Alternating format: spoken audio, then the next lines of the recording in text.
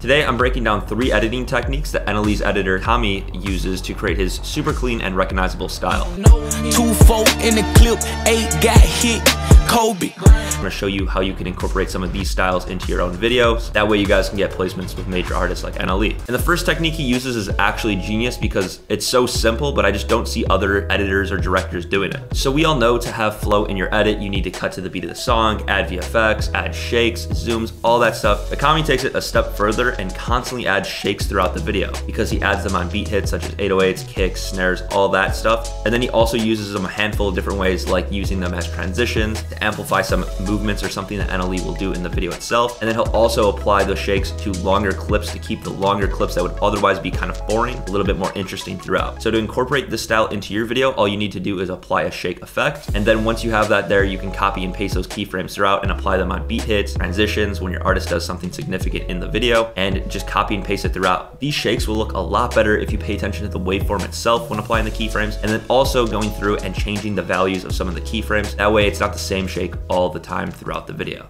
The second thing he'll do throughout NLE's videos is add simple motion track text with some animations that just show the lyrics of the song. This instantly gives the video more flow and keeps it interesting for the viewer because they have something to look at as well as the artist performing. And it obviously flows along with the song because the lyrics are actually popping up on time when he's saying the words. But the thing that separates his motion track text from a lot of other editors is he always makes sure to have a perfect track. He won't include any lyrics unless that track is absolutely perfect in the footage. Now there are 2 main ways you can apply this style to your footage very easily in After Effects. The first one being the 3D camera track. This allows you to solve your scene and then place text like it's floating in the environment and looks like it's floating next to your subject. Or you can track the motion of something, that way your text sticks to that and it'll follow the movement of your object or subject, whatever you track. Be sure to add some animation to your text by keyframing the position, scale, or rotation, and then just easy using those keyframes. If you're enjoying the video so far, be sure to like the video and also be subscribed to the channel. I think if this video gets enough likes, we might be able to convince Kami to come on the channel, share some editing sauce, and also how he got placements with an artist like NLE.